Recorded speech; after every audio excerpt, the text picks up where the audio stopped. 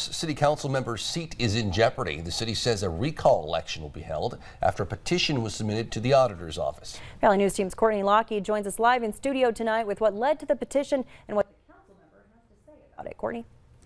Justin, Stacy, Stephanie Landstrom took her seat on City Council in July. She ran on a platform of increased communication, which is most likely why she's speaking out now. She says the reason for her recall has to do with her vote to not renew the new home property tax abatement and concerns over improvements to Wall Avenue. In January, Council voted not to renew the abatement, which is a tool used by the city to encourage growth and development. Landstrom says Horace doesn't have that problem. She wants people to know she made the decision so the city could capture the tax dollars they were losing to the abatement. Money, she says, is needed to meet the pace of current growth in the city.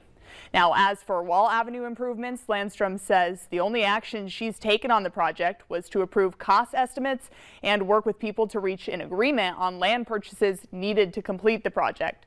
Landstrom wants to keep her elected position and says she's willing to answer questions ahead of the recall election. Justin, Stacy.